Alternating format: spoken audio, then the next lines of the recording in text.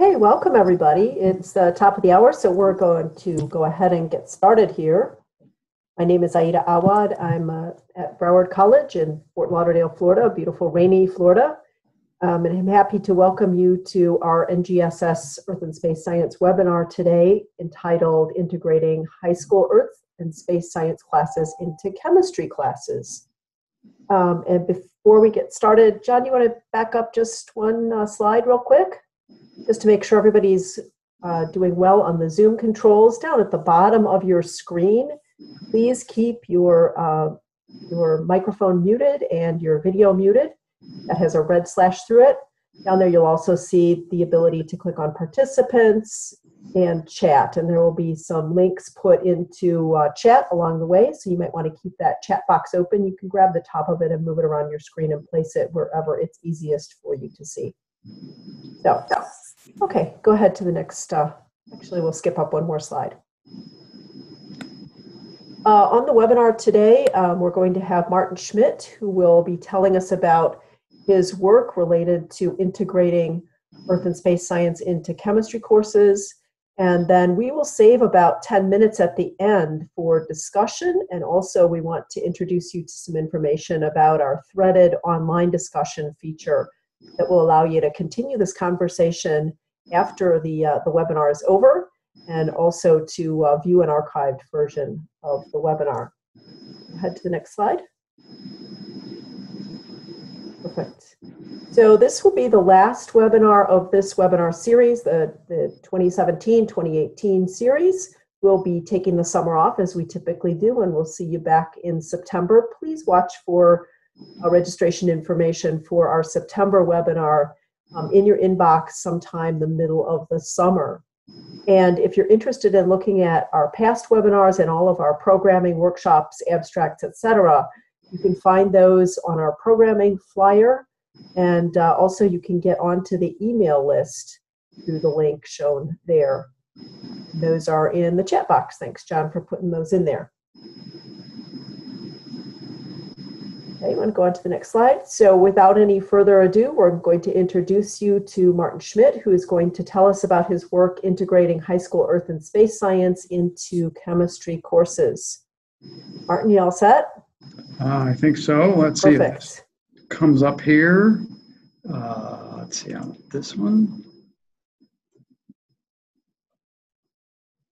That look okay? Looking good. Take it away. Okay, thank you. Hello to everyone. Thanks for connecting with the webinar. Hope you'll find it's worth your time. We got actually a whole lot of interesting things to cover about. So we'll get started on. Let's see, what's the really fascinating chemistry of the Earth. I have to start with kind of reminding everybody, what does NGSS say? It says it's not just biology, chemistry, physics anymore. It's really physical life and earth science. That means we need all three of those in high school, where it may or may not have earth science. Some folks are putting in earth science course in high school, but if they're not, people are going to have to integrate the performance expectations into biology, chemistry, physics. And so we'll have to ask, is that a problem? Well, maybe. But actually, with a lot of problems, we can turn it into an opportunity. There's a lot of very interesting and relevant earth chemistry to talk about, and so hopefully that's what we can make it as an addition. There are a few hurdles to get over. The chemistry teachers probably haven't seen very much of this material before. They didn't have much opportunity to. So it'll be a lot of new content for them often. I've even heard some tell me they don't like earth science. That's why they teach chemistry. So we'll have to get over that. Another objection can be that, oh, the course is already full now, and trying to squeeze some more in it is going to be really tough. Okay, we'll have to address that, and it's quite understandable. These folks see themselves as chemistry teachers. That's what they may have been for a long time. So we have to help with all of those things. There are some replies to that. The NGS is the new standard. We are asking people to do new approaches, and so chemistry teachers will need to add some earth science. Hopefully we can get it enjoyable. We can also make time in the courses, because really NGSS demands writing whole new courses and new curriculum, not just squeezing more into the old ones for a couple of reasons. The standards themselves, to be honest, when I look at them I'm somebody who's taught chemistry before, and I think about all the things that have been in courses, I find the HSPS1 PEs, there's only a few of them really, and so the standards are kind of light on chemistry. It's not all the things that were in past courses. Also, priorities changed. The chemistry earth has really been left out for 100 years. And NGSS says now it's time to correct that. So our new courses will include it. So with that, how do we approach it? The best idea is take all the things we know in earth science and relate them to chemistry. So everybody feels like they're still teaching a chemistry course. We're really doing that. Connect the topics that have been in past courses that chemistry teachers are used to teaching. Keep on broadening chemistry. See these new topics as enhancements, really, making the chemistry course even better. Okay, and I hope that some chemistry folks will look at some of this and say, wow, this is really cool chemistry that we're seeing as a neat addition. So you kind of get the thread here. We always need to get the Earth Science Chemistry Association so that people really see that it is chemistry that they're getting. And by the way, folks out there who are teaching geology or geoscience courses, I hope this kind of brings up a few things of chemistry connections to that also add to the geoscience courses. Hopefully that'll go both ways. In this presentation, what I'm going to do is concentrate on a lot of the content. The school systems are creating their own approaches for things that fit with exactly their situation. So I'm going to let them handle most of that. But I will include from NGSS the performance expectations. Also be trying to talk about phenomena that we can base things on, which gives you big questions and then questions within that. I'm going to kind of assume that everyone's starting from zero Earth chemistry content because that's the way it is a lot. That means that the courses all have to include a lot of basic things which are not specifically mentioned in NGSS in order to accomplish a PE. So you got to build a foundation in order to get there. We'll also be making some new connections, material not in past chemistry courses certainly, and even not emphasized much in introductory geoscience courses. So we're kind of pull it together and come up with some new ways of looking at it. I'm going to go through a whole bunch pretty fast. I'm not going to use many of the links on the PowerPoint because we don't have time, but the links are there, and I hope the PowerPoint will serve as a reference for anybody coming back to this. So what we have to do is kind of take the big picture here. We've all seen wood that's been processed for lumber, but we know the forest is the real source. I'll go to the grocery and we have all kinds of food that's been processed, but we know the farm is the real source. And probably everybody's got bottles of chemicals, but when you look at the source, it's really the earth. And we're kind of trying to get to the idea that the earth is a big sphere of chemicals. That's where it all comes from. It really is our source for our chemicals. It means, by the way, an interesting thought is maybe you want to complete your chemical stock supply. You might add some minerals and rocks because there's some more chemicals. Okay, so if we're going to figure out where is the chemicals in the earth, we need to kind of start with a foundation. Before we study the periodic table, which is often something that's done very early in chemistry courses, we can start asking, how did the first elements form? Is My Little Pony movie yours? This relates to ESS 1-2, which is about the Big Bang and on to composition of matter in the universe. So that's important matter. The major outcome of the Big Bang for chemistry courses is we start with a lot of hydrogen in the earliest universe. And here's a few URLs that can help you with nucleosynthesis and Big Bang information to build that. Next step is we got some of the lighter elements. How did we get to heavier elements? This relates to ESS 1-3, which is about how stars over their life cycle produce elements, and then also relates to ESS 1-1 because again it's about lifespan of the sun and how does fusion release energy and so forth. I expect that most chemistry teachers are already used to teaching nuclear fission and fusion, and it is in PS18. But our example now we can add is the stellar fusion in addition to anything that humans do. A place to get some animations which show how the elements form is the URL at the bottom. Some screenshots from that here's the situation you get in a low mass star like the sun and how it builds up from one element to the next in layers. As you get heavier stars, you can go farther and build up all the way to iron and see where those are coming from. And then the heavier elements above iron form in supernova explosions, and the dust gets scattered through space. And eventually that dust settles back in to make a new solar system, the sun and planets. This really gets us to the next performance expectation, which is the phenomenon is how did the elements come together to make the Earth? And the performance expectation is ESS 1.6, apply scientific reason and evidence to construct an account of the Earth's formation and early history. So we have to get that one together as the next step. A video I'll recommend, this one is actually from the Big History Project, a kind of science and history course that starts at the Big Bang, goes to the future. This is a good video for discussing the early Earth, and you can find some others as well. And once we get the elements together, we now need to figure out, well, where are they in the interior of the Earth? Our phenomenon is now not directly observable because we can't go into the interior of the Earth, but our observable item is kind of the evidence. This relates to ESS 2.3, develop a model based on evidence of the Earth's interior. So we have a bunch to do there, and we'll also talk about convection about it.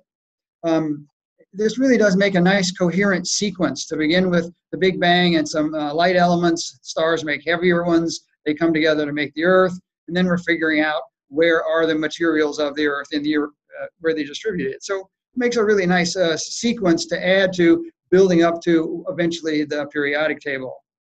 So what we're going to look for is some examples of evidence for the chemistry and the conditions of matter, because this is a chemistry course we're working on to develop the model of the Earth.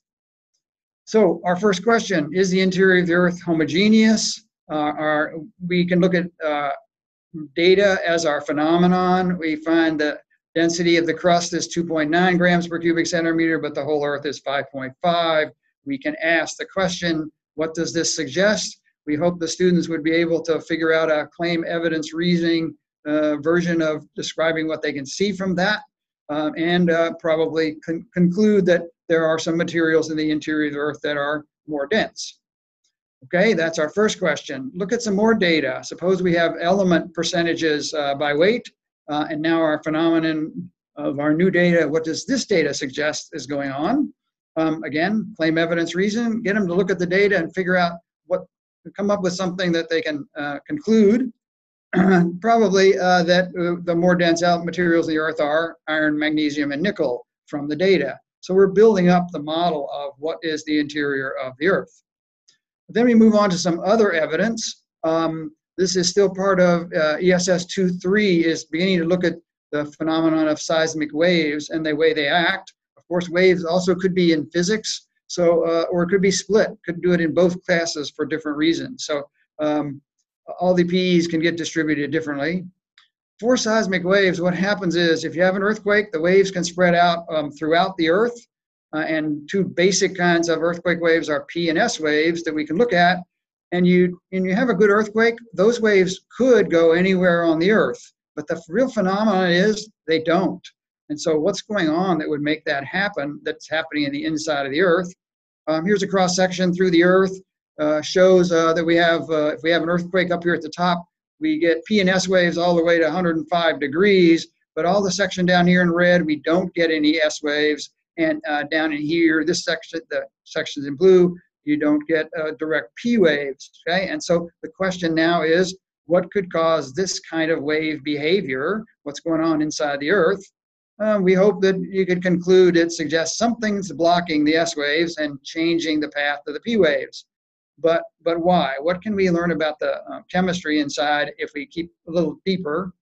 Well, we have to learn about the waves. P waves are longitudinal waves like this. Meanwhile, S waves are transverse waves. they go like this. In the way they move, this is going to require different intermolecular forces. There's our chemistry link, is we're looking at what do these forces, how do they act in carrying a wave or not.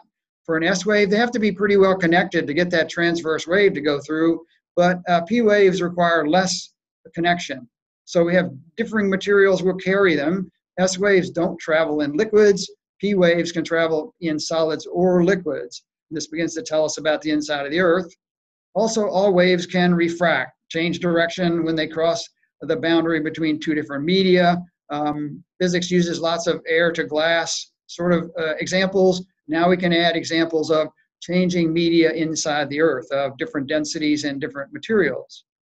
What can we conclude at this point? What does the nature of P and S waves tell us about the internal Earth? Okay, again, ask the students for a claim, evidence, reason. What can you figure out? With some thought, we hope they'll be able to see that there must be some area of liquid magma in the Earth, and that blocks the S waves so they don't get through. And there's probably materials that are different that bend the P waves and refract them in different directions. And that changes in materials is a matter of differing chemistry. When you get the final diagram of what's going on inside the Earth and how do the waves go, it looks like this. We wouldn't expect students to figure all this out, but what we do eventually see is there is a solid core here, but a liquid core outside of it, and that's what blocks our S waves. And in general, the evidence shows us we have different states of matter inside the Earth. There's our chemistry connection. We figured out a little more about the chemistry of the interior. To help with some of these, here are some sources of animations for the interior Earth. A bunch of them are from IRIS, which is a good scientific source. Okay, that's some of these on shadow zones, and some more about Earth chemistry here in that animation. Also, ESS 2.3 refers to 3D views of the interior Earth. That's seismic tomography. Here are some videos that will give you some information on that as well. Once we've kind of figured out the layers are there, it goes back to the density facts that we started with for the interior of the Earth. Density in the Earth, really, most chemistry folks will probably be doing experiments in the lab with small objects, measuring their density. The study of the Earth then expands that density to way beyond the lab, and that's a really good extension. A problem with working in the interior of the Earth is obviously we can't visit there. It's hard to do hands-on experiments with it. A suggestion I'll make is you might want to try the GeoBlocks paper models.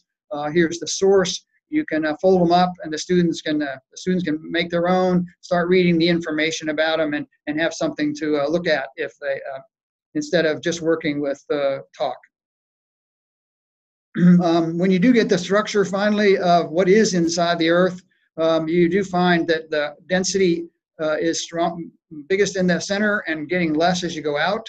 And when you even get out past the Earth, you get to the oceans at about 1 and the atmosphere at less than that. And what you begin to see is the whole Earth system is arranged by density. So it's really an important characteristic and worthy of thinking about beyond just small objects. Interestingly, the Earth itself varies in density because of different compositions compared to the oceans, and the atmosphere are very similar compositions throughout, but their densities are changing some. But we figured out the chemistry varies inside the Earth. So there's our chemistry connection. The other part of 2.3 is mentions about convection. This begins to tie us to another topic that we need to talk about, which is plate tectonics. And so our question is, what can move the plates? There's a bunch of different videos out there on convection. If you take a look at them, here are a couple of them. You may find that the equipment's simple enough, you can do it as a demo yourself, or do it as a student lab, and you may already be doing that in classes. So convection comes in, and then here's a video for how it occurs in the Earth. Of course, it's much slower. Another point is that ESS 2.3 generally refers to convection mainly as the way that tectonic plates move. There are also other ways that plates are driven. This will give some more information to complete that discussion. And then we get to ESS 2.1, which has a huge amount of stuff in it because it asks for developing a model of the Earth's internal and surface weathering processes. That's inside and out. And then it refers to continental and ocean floor geography. That's everywhere. So we've covered a whole lot there. Multiple subjects, and you have to start adding a bunch of background material to make this work. Okay, but that's good because it actually turns out to be some important stuff. Here's an example for starters. Here's a map of the Earth with the oceans removed, drawn by elevations. You can see red is higher and green is lower. Yellow's in the middle. There's not so much yellow. There's a lot of red and green, and it shows the Earth has mainly two main elevations. And the question is, and this really turns out to be important because if we didn't have this higher land, the continents, the whole Earth would be covered with water and we wouldn't have any dry land to live on. So this is an important question to figure out, how did this happen? How did we get this? Okay, it turns out that what causes it is differences in chemistry. And how did it come to be? Chemical differentiation. So this is a chemistry topic, quite relevant, and we'll see it as we develop here. Students may need some help first with what is the geography out there? What are the landforms in continents and oceans? What's out there that we need to explain? A few places you might go for some information. The geo-inquiry exercises use GIS as a way to examine data, and they also have some questions and exercises. The national map will help you show, look at landforms wherever you are in the United States. And then an interesting thing to realize is that your local geology is your local chemistry. It's the chemistry under your feet. And so what is the chemistry under your school and under your house and so forth? You can refer to geologic maps to begin to figure that out, okay, and make it local. It's always great to bring this home to students for where they are. And as you go through some of this, you'll end up talking about some of the landforms and things that are there that we need to refer to in plate tectonics, which is useful. So the question is, if we start looking at chemistry under our feet, what are we going to find? Well, if we start looking at Earth materials, elements come together to make compounds, and minerals are naturally occurring compounds. Here's a group of compounds that probably chemistry teachers are using and have been using for exercises on writing and balancing formulas and so forth. They may not have been aware that all of these compounds occur naturally. And even before we knew what their chemistry was, we knew their characteristics, and we gave them a name based on, gave them mineral names. So a lot of the compounds that teachers have been working with for a long time are actually naturally occurring compounds. However, these kind of compounds are kind of not very much of the Earth. 90% of the crust of the Earth are silicate minerals, which these are not. So if you make a pie chart of it, these compounds over here make up this gray section. But then the rest of the pie chart is plagioclase, potassium feldspar, quartz, pyroxene, amphibole, micas, clays, and a whole bunch of other silicates. So we have a whole bunch of other things that make up 90% of the chemicals under our feet. It would be really good relevant chemistry to include these. Here's the formulas written for these those common minerals. We hope that we notice right away that these are kind of complicated. So it's one of the reasons they haven't been in chemistry before. But so how can we include them? What we probably need to do is generalize them some. We could get students to take a look through them, and all of them except calcite down here at the bottom, they all have silica, they all have oxygen. The oxygen subscripts tend to be kind of large, okay? And then there's metal ions after that. So we can just not worry about all of those individual compounds too much, but realize that they are silicates, silicon plus oxygen plus a metal. Oh yeah, or our carbonate down here at the bottom, which is also pretty relevant. So if you go back and look at what is the element abundance as a result of that, okay, and can the students maybe hopefully figure out that what's going to be number one, it's going to be that oxygen because it has that large, all those large subscripts. Here's the beginning of something that's a little counterintuitive. Most of the oxygen is in the earth, is in the rocks, not in the air, okay? And then also what's going to be number two, has to be silicon because we got that combination. And then we have all of the metal ions after that. And particularly with this big volume number up here, you get this very counterintuitive results. The rocks that we walk on, crust and mantle, they're a sea of oxygen atoms with the metal ions mixed in over here. So here's something kind of different about what is the chemistry of the Earth. And they kind of ask, okay, why does the oxygen take up so much space? The chemistry teachers are probably already doing electronegativity differences in order to find, are they ionic or covalent? Silicon and oxygen is 1.76. That means it's mostly ionic. So the oxygen takes the electrons and gets bigger, leaves the silicon smaller in the middle. If you start looking at them as this kind of shows the inside, here's our real volume and the way it comes out. And then we can represent this as a three-sided pyramid, as a tetrahedron. If you look at the shapes that minerals form with the tetrahedrons, you get isolated ones, rings, single change, double change, sheets, frameworks, a whole bunch of different structures. This may remind chemistry teachers of what happens with carbon, with organic molecules. A good question then becomes, why would these act in similar ways? Easy answer, go look at the periodic table. Carbon and silicon are in the same column, silicon right underneath carbon, and so they're in the same family. We would expect them to act in similar ways. This makes a nice connection between organic chemistry that teachers are probably doing and also the inorganic parts of chemistry, and seeing that these two elements play key roles in each one of those. Okay, so then the minerals get turned into mixtures as rocks. Okay. For our study for rocks, for chemistry, we can divide them into granitic versus basaltic and look at their characteristics. They're different in their relative amount of silica, higher and lower, what metal elements do they have, color, density is going to be important, and melting point is also another piece that turns out to be important. And so we kind of follow, what are these main groups of rocks? Important item for here is the beginning recognition that rock is not just a rock.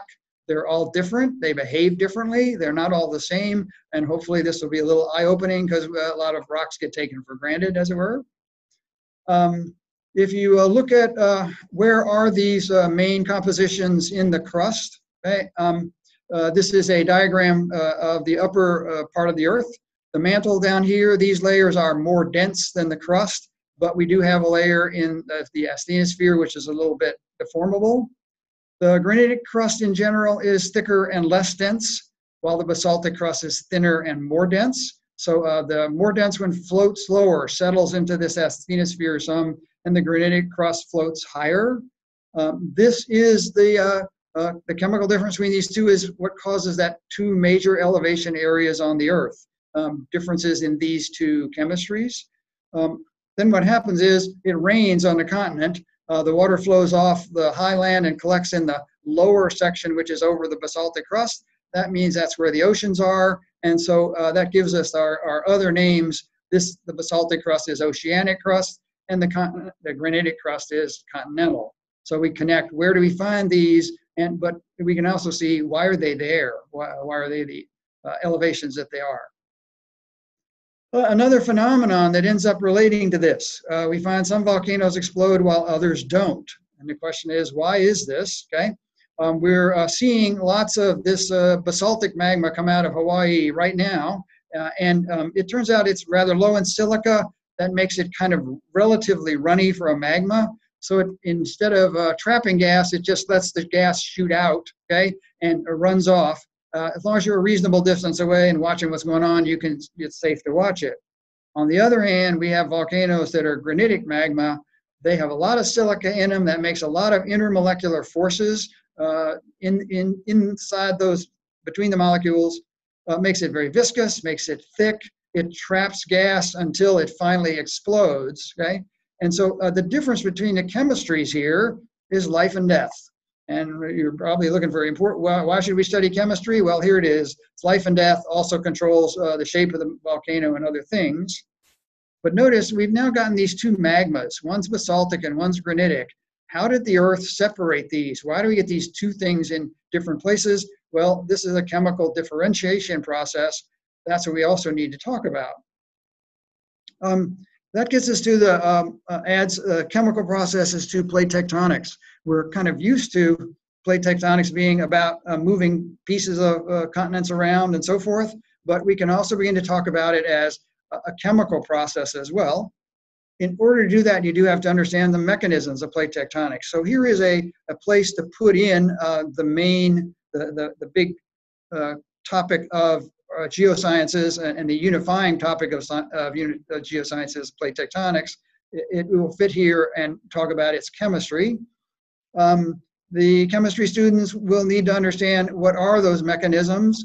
Here is a resource, the plate tectonics in a nutshell is an easy place to get a good summary of plate tectonics of what's going on.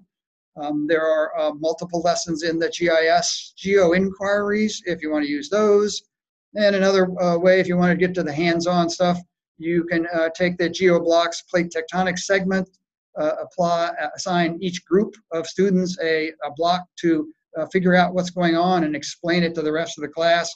In that process, you'd end up talking about all the different mechanisms that go on. So there's ways to get students studying the plate tectonics itself. And then move on to what's the chemistry.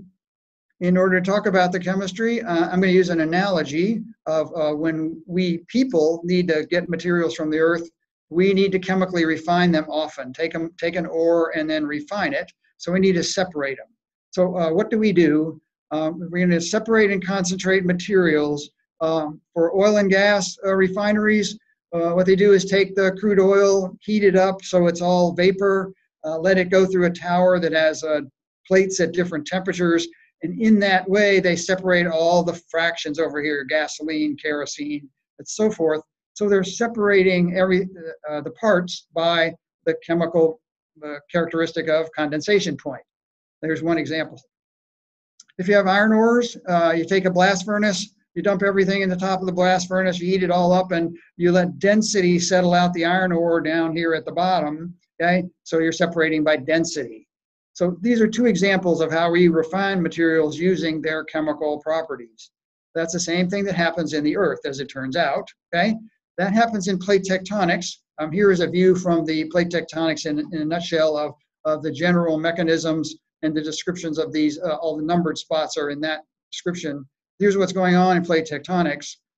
Fundamentally, over time, as magma and materials move from down here in the mantle to make oceanic crust, then the oceanic crust becomes subducted down this way, and it partially melts here, and it partially solidifies up here. As it does this process, this removes the denser fractions and changes the chemistry as it's going through this process. That is what gives us our less dense granitic crust over here that floats high on the mantle, while our more dense basaltic crust forms over here and floats lower. And as mentioned earlier, then it rains and the water flows off into the ocean and covers the now oceanic crust, okay? But it is the chemical refinery action of this plate tectonics motion that gives us the continents that we need to live on, gives us the less dense granitic stuff.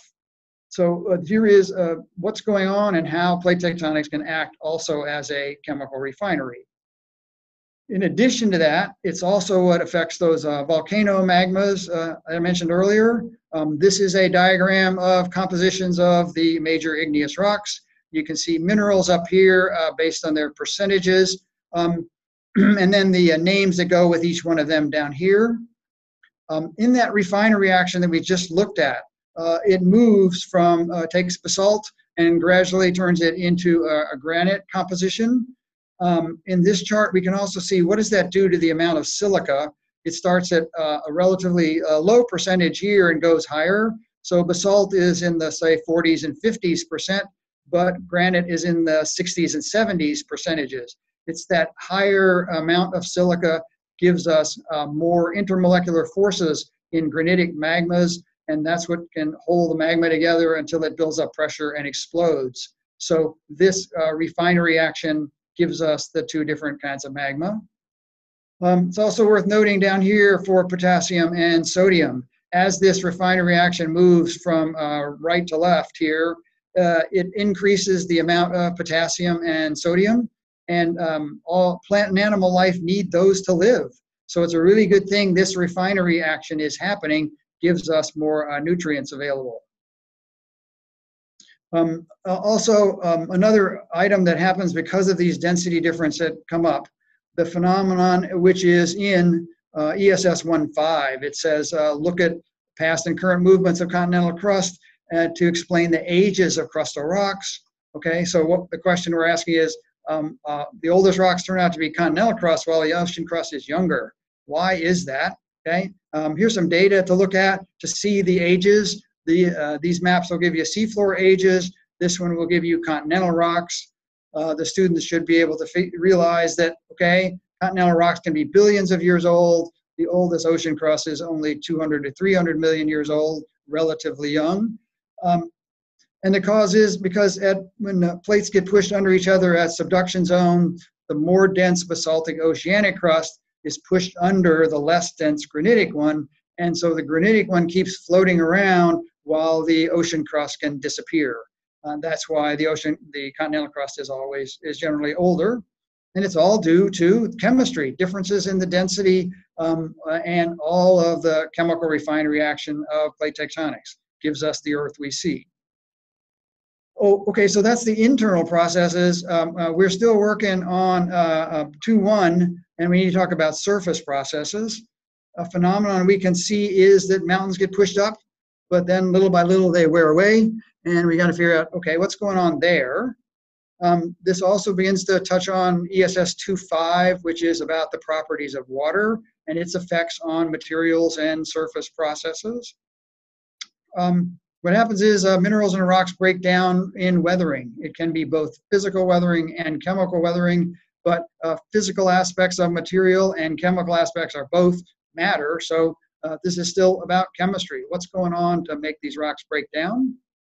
Some examples of chemical weathering types will probably expand some of the reactions that chemistry teachers have to talk about.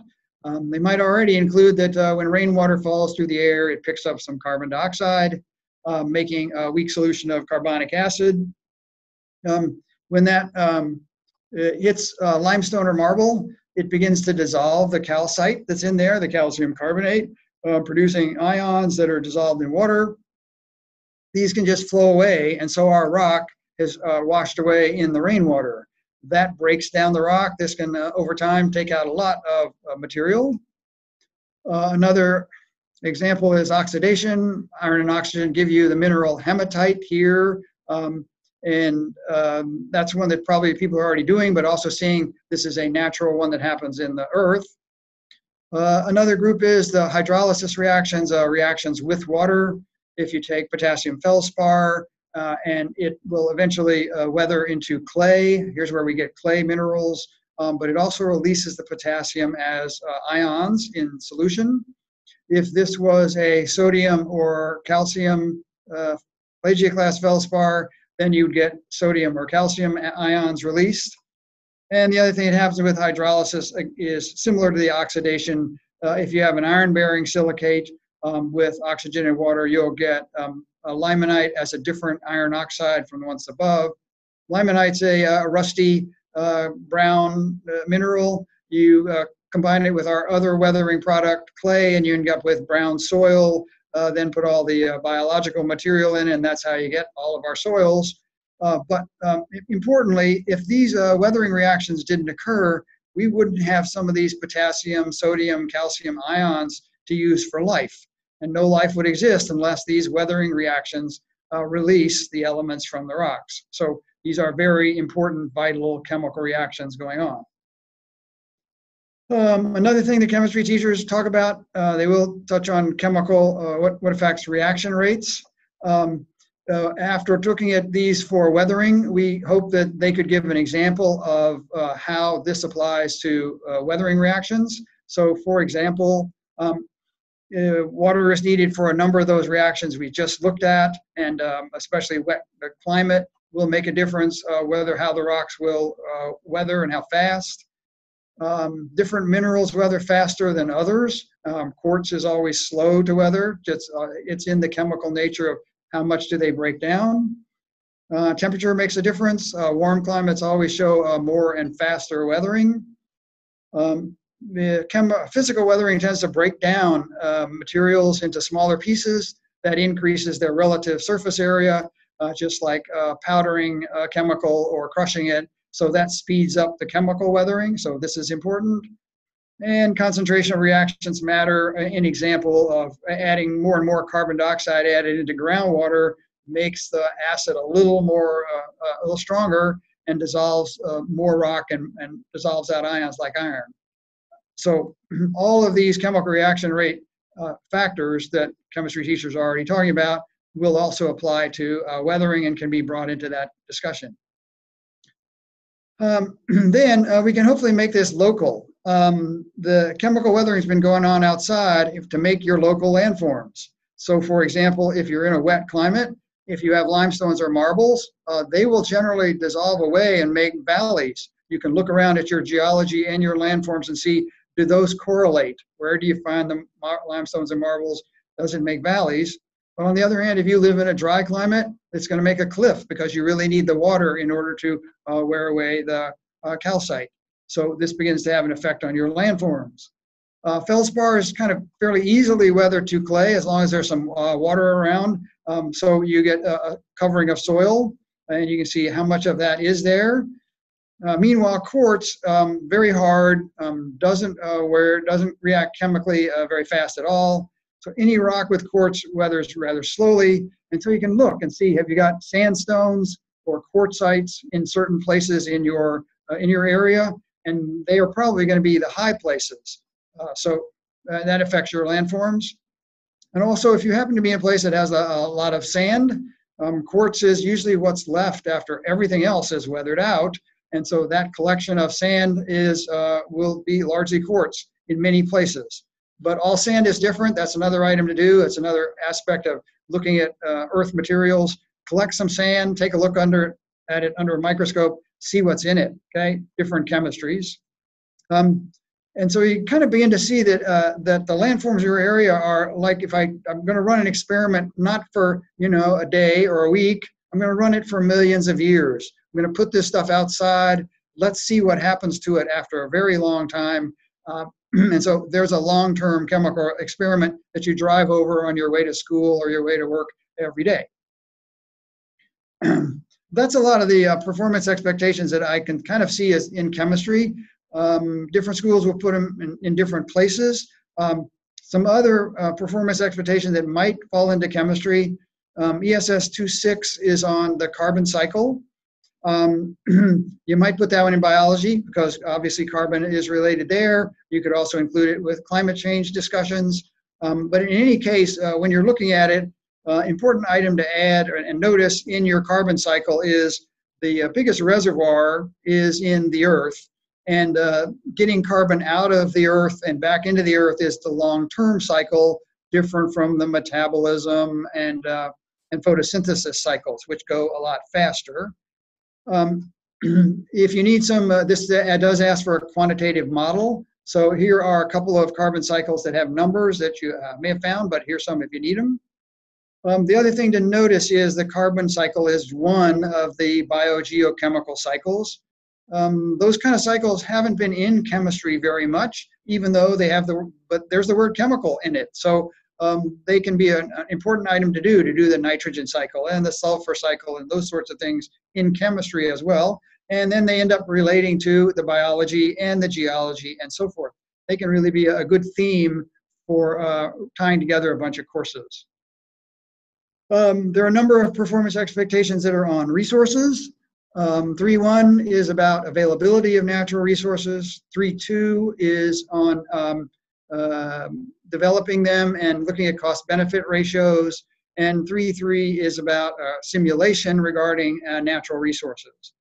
All of those natural resources are chemicals, so this could be in a chemistry class. A lot more open-ended questions here, which is why these are pretty challenging performance expectations. I don't have time, and I've looked for some information on these and found some. I think this is a spot where we can hopefully gather more information on these, especially since they're much more open-ended questions. So hopefully we'll build on these, but they could be in chemistry. Then we get to climate change. That one's connected to all of the science subjects. ESS 3.5 could be in chemistry or other places, but we're looking for what's the evidence for forecast of the current rate of climate change and so forth. What we're looking at here is the emphasis would be how if we're changing the chemical composition of the atmosphere, and then the ocean chemical composition is changing as well. What are the results of that? What do we think is going on there? So the chemistry of this can be emphasized. Good many sources of data for educational information on climate change. I've also found this last one, the nap.edu one, is a PDF of climate change evidence and causes, a good scientific source with a good bit of data in it as well that can be applied to a lot of climate change studies.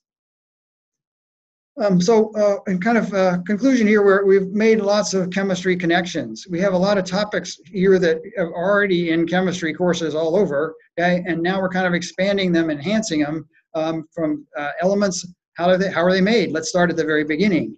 We have compounds that we talk about. Let's talk about the naturally occurring ones and rocks as mixtures, okay? So we broadened our view of what we're looking at.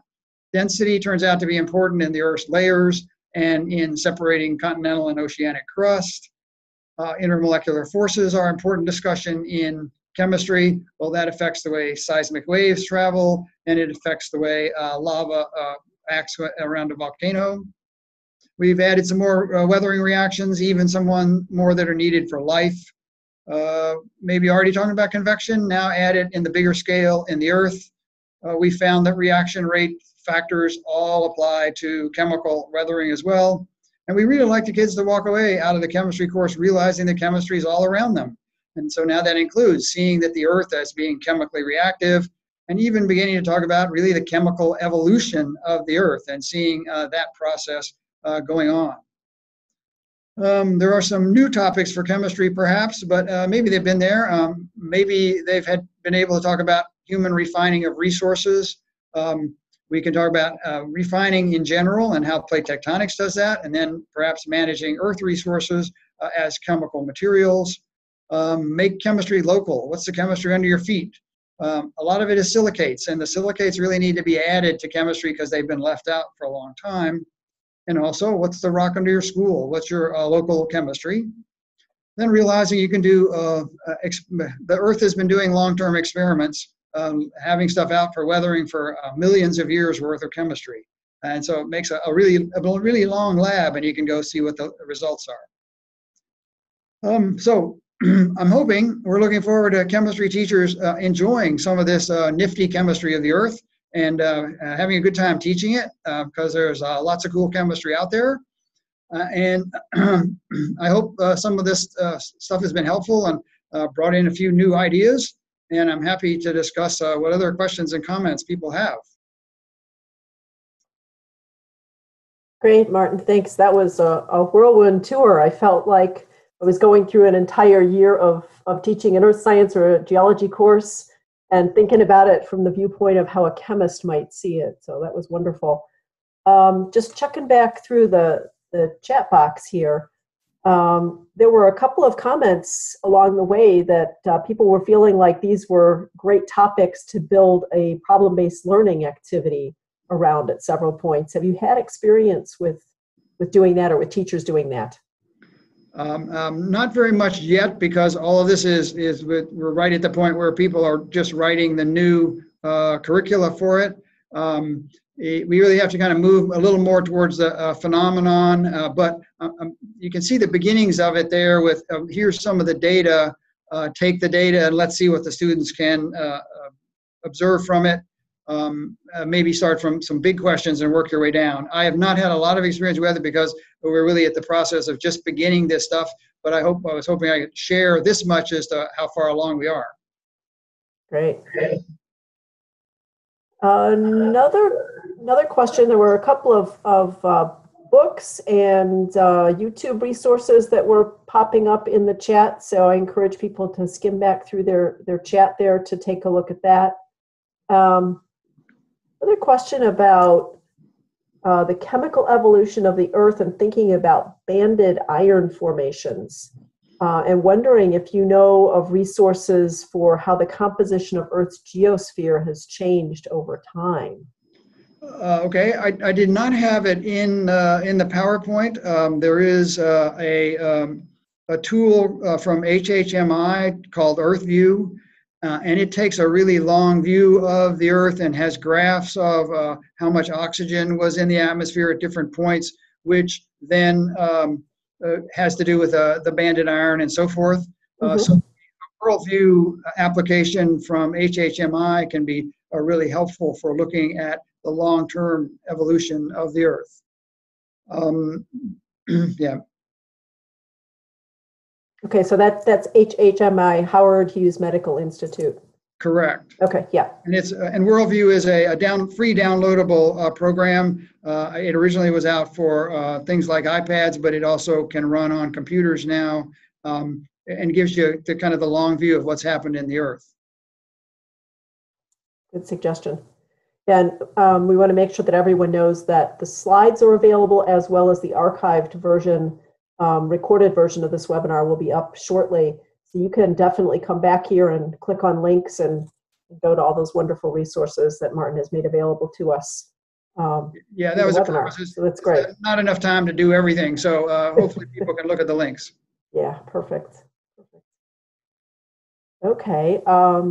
Last questions, if you want to put those into the chat. We're going to talk a little bit here about the discussion forum that's available. So John, do you want to pop up to the next slide? I guess, Martin, you have to unshare your screen.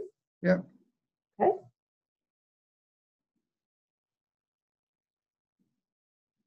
Okay, so there is an opportunity to join us on the threaded discussion afterwards.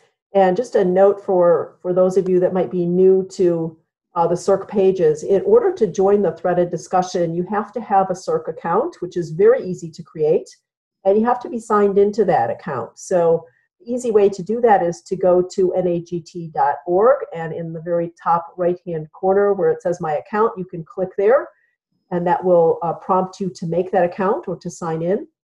And then once you're signed in and you're on the page, there's an opportunity to sign up for for notifications of any new posts on that threaded discussion. So please make sure that you're doing those two things. And we do have 2 prompts that are up. If you want to jump to the next slide, John. The 2 prompts that are up right now, and of course we encourage you to create your own prompt and start your own thread in the discussion. But what we thought would be valuable for the community as a start was, what has your school system found as a good distribution of the NGSS high school ESS performance expectations into biology, chemistry, and physics? And starting from that distribution, how are you writing new curricula for NGSS? And then also, what approaches have you found effective to help the other teachers and starting to enjoy the earth and space science aspects of their classes as they're integrating them in? So we'd love to hear from those of you on the webinar, or those of you that are watching this webinar as a recording, about your thoughts on those. So please join us there. Martin, any last little comments you want to toss in before we wrap this up? No, but I think it's just, I hope that the chemistry teachers will see we got some really interesting chemistry here and relevant, and I think there's really some good additions to chemistry courses that kind of help round them out and help students see what's going on around them. Okay. Oh, one final question that just came in, and thanks for asking this. Where would you recommend teachers get more content knowledge for earth and space science connections? It's a tough one. This is something that I think that NAGT and NESTA and those can help write. I mean, we kind of need to help teachers that I've worked with. I kind of had wrote a chapter of Introduction to Chemistry of the Earth. A lot of that was in the PowerPoint here, a lot of the basics of it. But yes, that's material that probably needs to get developed to help people with more things. You can find some of it out there on the internet, but this is new. It's a new approach. So I hope what I've presented is a start, and maybe the organizations start working together to see how can we pull this kind of information together to help schools across the country. Right. I would add to that comment that over the past year or so, we've done a number of webinars that have covered opportunities to have access to resources and information. So go back and look at the archived versions of webinars in this series, and I think you'll find quite a bit of great information there that will help teachers feel more comfortable in talking about and integrating the Earth and space science concepts into their courses.